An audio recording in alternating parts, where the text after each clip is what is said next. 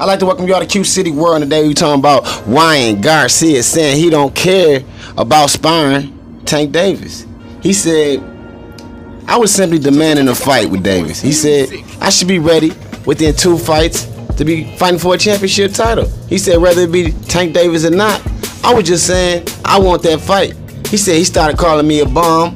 He started talking bad about me. Now he talking about he gonna fly over to California to spar me on Monday.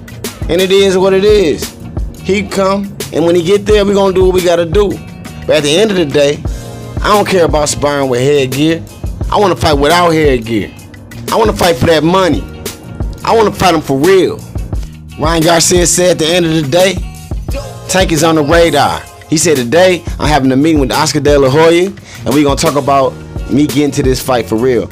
But at the end of the day, I think Oscar De La Hoya is gonna try to tell this boy, don't have no sparring match with this man. Don't get this man no secrets. Don't give him no experience with you in the ring. You feel what I'm saying? He said, you a prize fighter. You supposed to fight for that money. What are you doing, man? Out here fight for free? It ain't your fault Tank can't get no fights. Who Tank fighting next? You know what I mean? Tank needs you.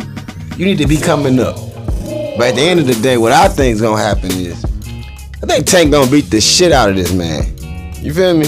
And I don't think it's a fight that Ryan Garcia is ready for. I think Ryan Garcia is a good fighter.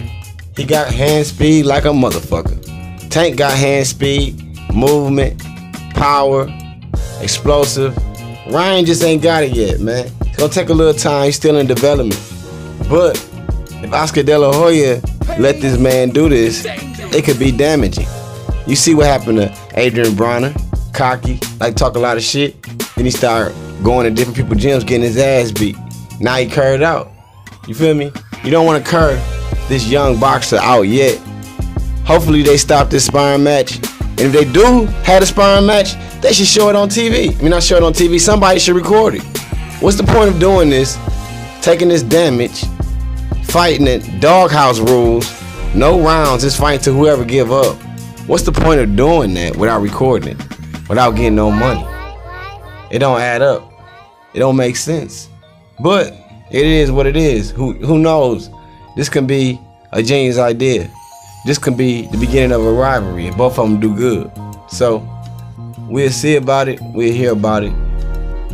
But Oscar De La Hoya, I don't think he wants this to happen. You know, I don't think Floyd would let Tank Davis go and challenge Lomachenko. He'd be like, hell no, dude, there's money on the line, bro. That's a big money fight. Why would you go in there and show this man your skills? You know what I mean? He find out what works and don't work. Come on, bro.